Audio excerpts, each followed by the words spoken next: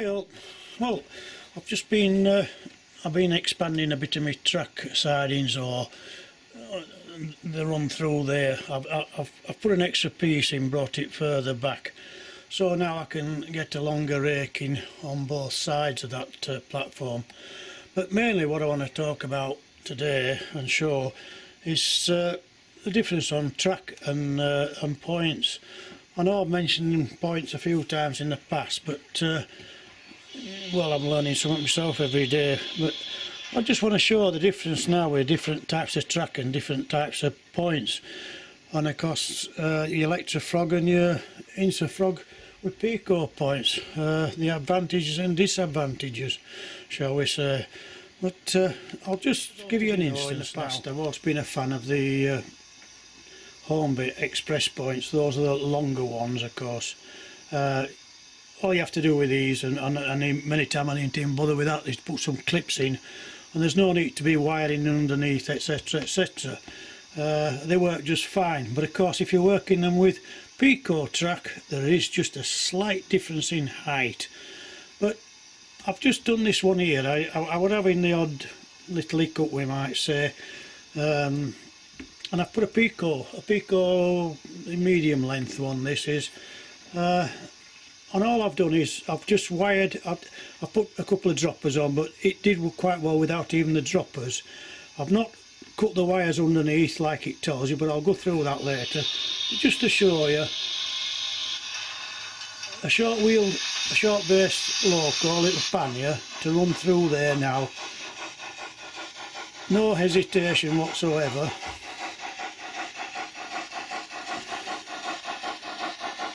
There you go.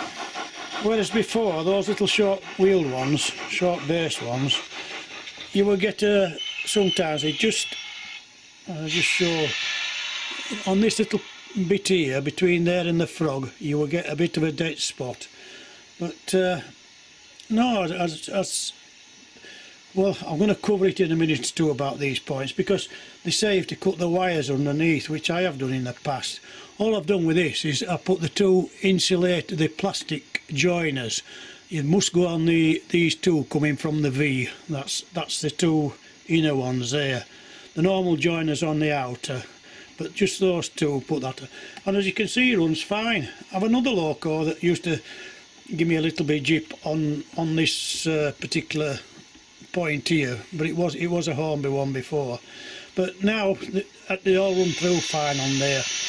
But I'll just refer now to the different points, and I'll show you what I'm. This is another Peco one. Again, it's SLE 96, I think they are. Yes, they are. It's as it's come out of the packet. You've got that wire there, and there's a wire on these, and it tells you on the back of the pack, and I've done this in the past. I don't know if you can see this. For DCC and to run smoother, to cut those two wires there that are underneath, and then put a wire join across there, which I have done on this set of points. I'll show you.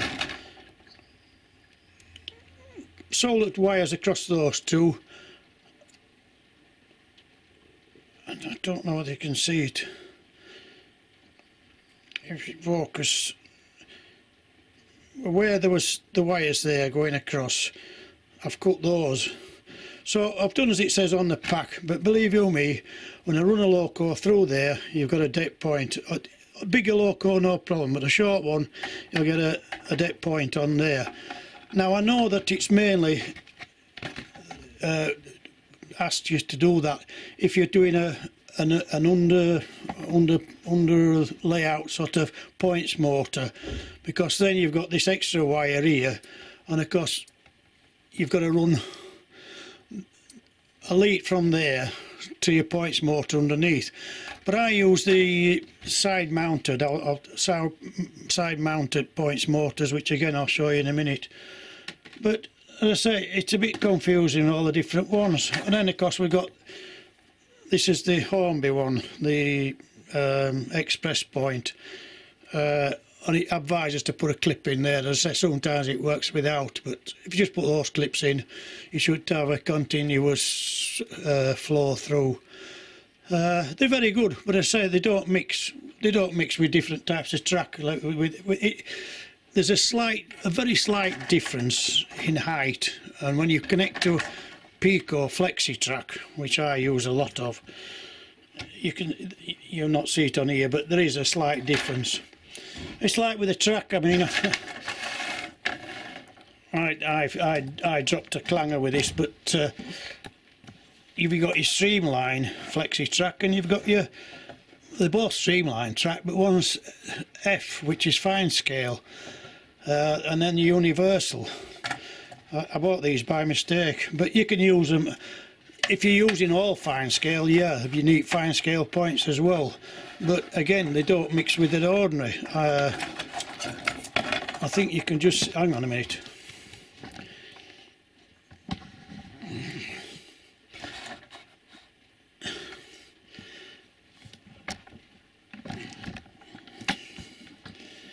I'm just trying to bring it in. That's your ordinary points with your fine scale. As you can see, there's a difference in height there, so you can't use ordinary points with the fine scale. You've got to have fine scale points as well. Whereas this is the ordinary streamline, and as you can see, it's a straight match, no problem.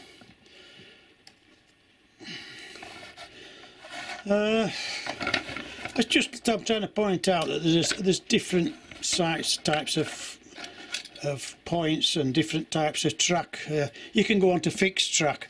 You can go all Hornby, go all Hornby track. But I tried the Hornby Flexi track once, and to be honest, I found it was too fragile.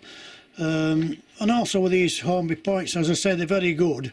They're just a fraction out to your Peco track. You can use them, but again, if you're like me, well, as you know, I keep changing my layout, so I'm lifting them quite, taking them out and re-putting them in. And again, these are very fragile. They soon break. They really do. Whereas the Peco, they're twice as strong.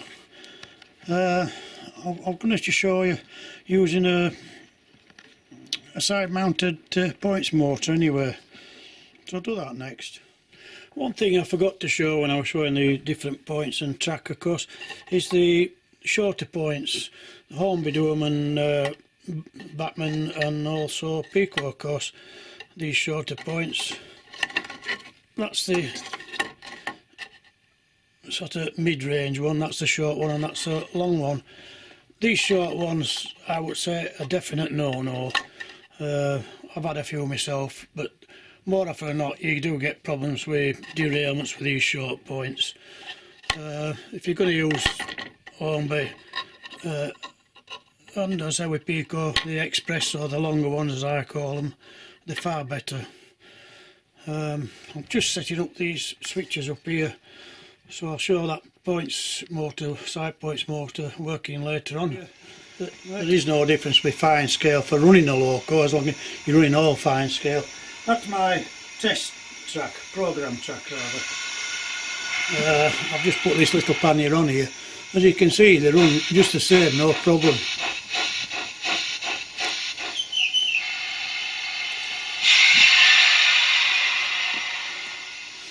And I think probably they are a lot easier to set for the track with these fine scale. They seem to be more flexible. But as I say, you'd have to do your own layout in it, just to prove that it does work okay with you. Just a sample, show you how I do it, easy way to do it. These are the side mounted points motors. That's the Peco points. I wire it up, it's 3 wires coming away, and you just wire through to your, well, these are Peco switches. And as you can see, it's very simple. You've got a feed coming in here, and you can put as many switches on as you like. Put your feed coming in at the side, and there it is. And that works your points. It's a very easy method to work without I know a lot of you like to go under the layout with the points motors. I have some myself, but I've never got round to fitting them because I have a bit of a problem. I ain't leave enough space underneath, and trying to get under there to work with it's going to be a hell of a job. But this is a simple, easy way, and I say it works. I've just stuck it down with some glue tack just to show you, like. But all it is M3 wires, I say, into the Peco switches, and you feed into your switches, and then you can put as many switches on as you like. But I know I talk in riddles a bit, but I hope you understand what I was trying to get at. Different types of track and different types of points go underneath the layout, and that pin of course goes through the points, and of course the motor then you have to wire it through so that it moves side to side. There is another part that goes on there. I didn't realise you need another part to go on, but that's the other points motor. As I say, it's to be fitted underneath the layout, which it makes it a bit difficult if you've got, like I have, about 6 inches between my bottom, which was my original layout. There we have it now, in position. To all this needs ballasting of course and camouflaging, but working okay. I've put the switches up there. It's not absolutely fantastic, but it's not fantastic, but it'll do for the time being. And that's the one. You see the wires go through and underneath then to join up. That'll do for the time being anyway. Hope you can all understand or understood what I'm trying to say. But what I was trying to show was that you probably as well with the Peco points, they're stronger as long as you use the Peco track of course. As I say, if you're using side mounted point motors, use electrofrog, but don't bother cutting all those wires. You see that little loco there going through as smoothly as anything. I didn't cover about fixed track, but with the fixed track, I think on the curves, or sometimes on curves, you can be better off using fixed track. Again, if you're using Peco, Flexi or whatever, you want to use the Peco fixed curves, etc. I think there's third radius, second radius, and is there a fourth radius? I think they'll probably be alright, but I think the first radius is a bit too tight. But, as I say, I just thought I'd just mention about track again. We don't sort of cover it very often. We just sort of late and show the trains running. Right, I'll run a couple of trains and we'll try and put this video together then. Sorry, I'll just show the points marker working again. That's with a side mounted points motor of course.